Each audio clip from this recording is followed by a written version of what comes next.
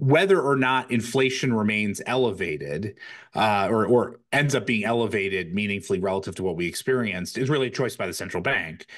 The question is not whether or not there will be inflation pressures as this plays out. There will be inflation pressures that will emerge as a function of this.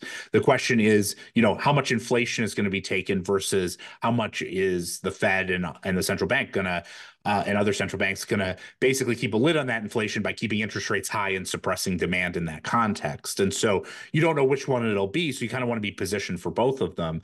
I think one of the key things that, it's a particularly large flip from the era of zero interest rates and unlimited money supply that many businesses and investment strategies, frankly, have been built on. So if you're a Hmm. venture capitalist or a private equity manager, like, it has been a great 15 years, but it may well be quite a challenging next 15, which we're just at the start of, if you're reliant on, zero interest rates and unlimited liquidity in an environment where we have, this amount of infrastructure rebuilding and elevated inflationary pressures.